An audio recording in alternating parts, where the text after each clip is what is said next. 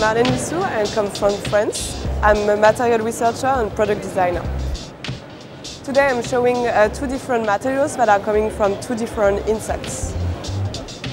I come from a family of beekeepers, so I've been exploring bio-resin. Basically the material comes from trees.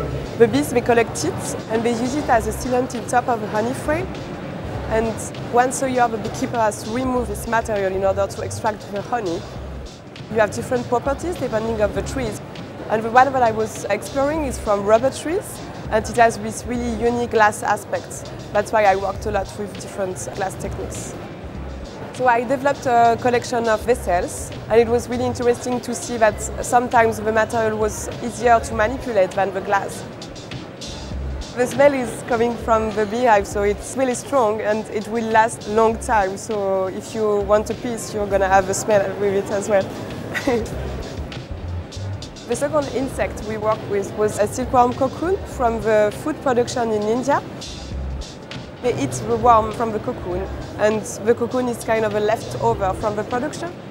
It's like an onion, so it has different layers of fibers, and then it contains an amazing natural glue that will fuse all the fibers together, and you can make a really strong paper out of it.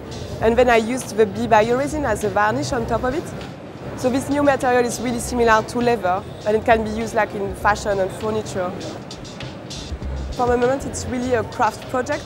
So for example, I could have created a machine to extract the layers of fibers, but I didn't, because I really wanted to push this craft aspect.